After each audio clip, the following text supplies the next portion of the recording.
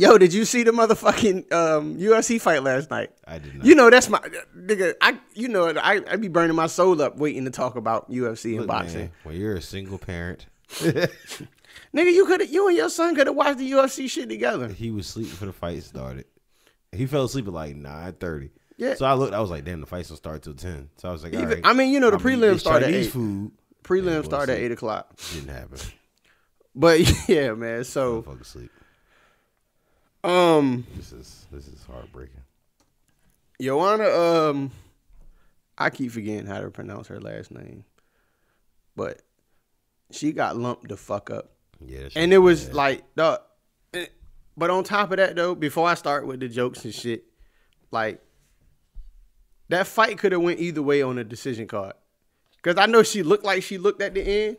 But she didn't fight like she looked like. Nigga, she looked like Martin when he got hit by the time the hitman hers. That shit was bad. Yeah, but all right, you know how like the old joke, like, yo, when somebody fucked up, they be like, yo, you should see the other guy. But they fucked up. Like, that's kind of how the fight was. I mean, the other person won't fucked up like that, though. But. So it's not how the fight was at all. But it's the exact opposite of what you just said. No, it's hard to explain because she did lose. Again, I have a pride issue, and I know that I have a pride issue. And unfortunately, I have never got myself into a situation where I get hit like that. But that was from one hit. I don't give a shit. It's not like listen, like she got lumped y'all up. Look at me in my face. I don't give a shit. If you hit me that hard, if my shit is lumped up, like, I'm going to come see you after that. And do what? You obviously can't beat them. So, you obviously can't fight them. You can't whoop their ass. You gonna shoot them. Just know, I am going to come see you after that. It's gotta happen. Nah, see, that's why if I was in the UFC, I would need an entourage like Khabib camp. The ones that jumped in the ring. Is that what happened? They jumped in the ring. They beat Conor McGregor up. Them niggas jumped in the crowd. Yeah. Beside Drake looked like he was scared. He thought he was about to be in the mix. I'm worth too much money, B.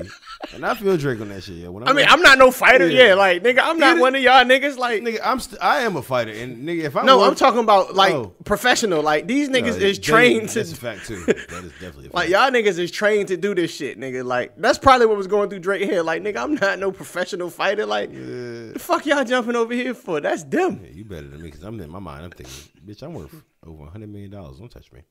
I cut all your career short. Like, everybody die. Don't touch me. I'm cutting everybody's career short. If I get hit, just know. But you kind of got to, because you're gonna be a meme for the. No, you ain't even gonna be a meme. You gonna be a GIF. GIF, whatever the fuck y'all call it. It's a GIF actually. Just know that you're gonna because, like I said earlier, it's business, never personal. Just know that you're gonna have to see me in court, and then after court is over, then I get my money. Y'all niggas probably gonna disappear. The money that I just got from this lawsuit is the money I'm gonna put on y'all head. That's some wild shit. You sue a nigga and then use the money that you win. It's not even about the money. To put it on them niggas' head. It's principality, Smokey. But yeah, so it was but jokes to the side, back to the shit though. It was a great fight. It was definitely the fight of the night. The shit might actually win fight of the year. And it's only March. Like, that fight was that. You know how horrible it has to feel for you to win fight of the year and every picture they show is your head fucked up like that? No, and she will. No, and probably because it's a 5-round fight. So, the first 3 rounds, they could arguably imagine how that shit looked today? Yeah, because swelling usually it gets worse. Yeah, it doesn't get better. It gets worse overnight. Yeah, because like after the fight when they did the interview, she tried to put the towel over to hide it. The interview nigga pulled the towel because he knew that shit was fucked up. Like, nah, bitch, we gonna get these pictures. It's I ain't gonna lie. I would have punched that nigga in the face. I would have just took the fine, bro. UFC publicity, they need it. Dog, number one, that shit is bad.